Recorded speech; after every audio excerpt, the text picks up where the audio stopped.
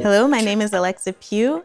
I'm currently an intern for Human Dialogues, but basically I'm an American living in France for 4 years and who studied public and international affairs. And now I'm trying to find what job I can do to help move us forward locally and internationally.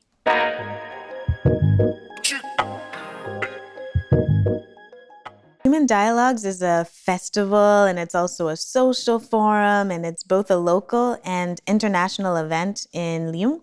And basically, we're asking ourselves the big questions facing humanity. So environmental problems, we're asking about social inequalities, and we're talking about war and peace.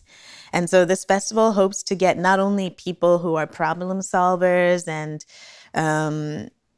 researchers, but also just normal people, because everyone has ideas and everyone's a global citizen, and so everyone can help us find the solutions to these problems.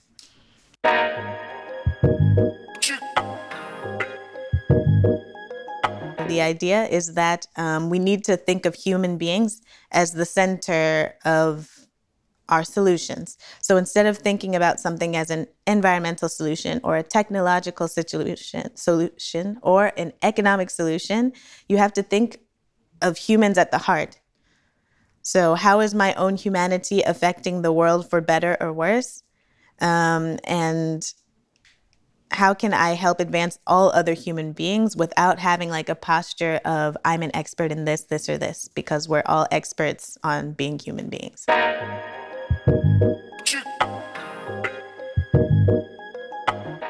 So we're done discussing things abstractly and theoretically.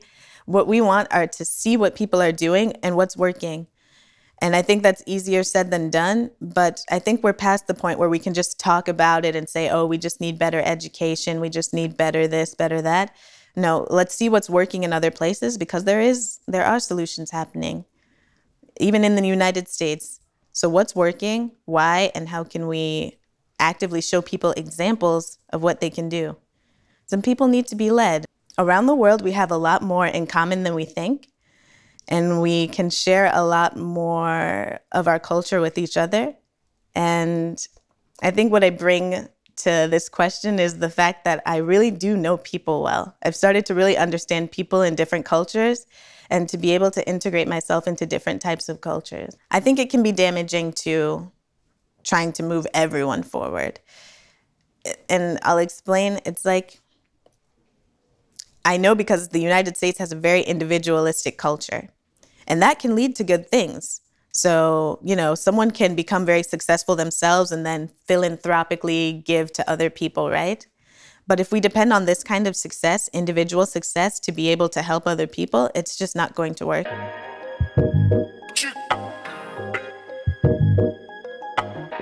I think we need what is perfectly said in French and which I can't figure out how to say in English is entraide.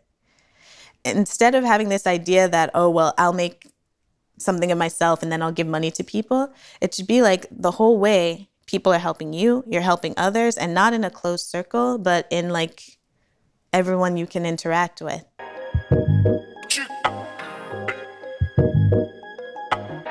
I think some people will suffer first and are already suffering first. To give an example, some of the countries with the lowest CO2 emissions are the ones that are facing like the most horrible climate change problems right now with desertification and things like this. So in my mind, I think that the most vulnerable suffer first. But I think I don't think we can avoid that for much longer, even the safe people. So I think when one group of people is harmed, it'll eventually affects everyone. I also think that young people, and maybe all people, have had enough. And that this actually can't go on. So the pessimistic part is that we're gonna have some rough road ahead of us for the rest of 2020. But the thing about it is that people are getting fed up. People are smarter now. They've heard all of these speeches before. Even me at the age of 25, I'm already over it, right? And I think that's what's going to help the future, is that people are really waking up now. And we're ready to fight.